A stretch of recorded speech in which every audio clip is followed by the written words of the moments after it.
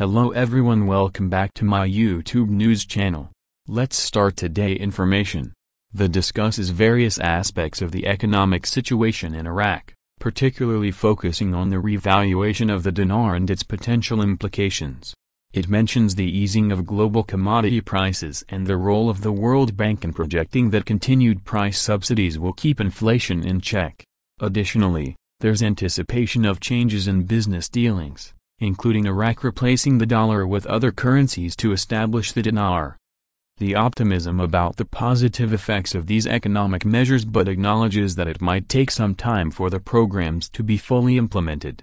The key point of interest is the first quarter of 2024, where the author expects to see results once the initial challenges are resolved.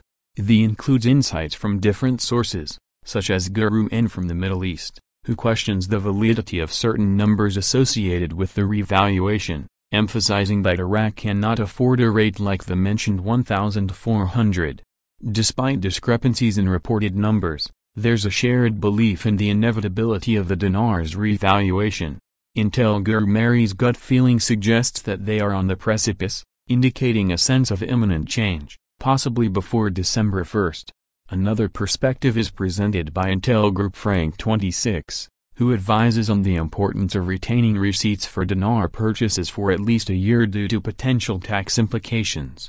Losing the receipt could result in unfavorable tax consequences, and the passage advises consulting tax professionals for guidance.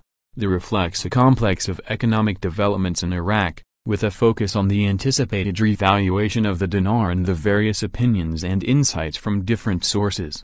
It underscores the significance of economic policies, global factors, and individual actions in shaping Iraq's economic future. Thanks for watching and subscribe for more information.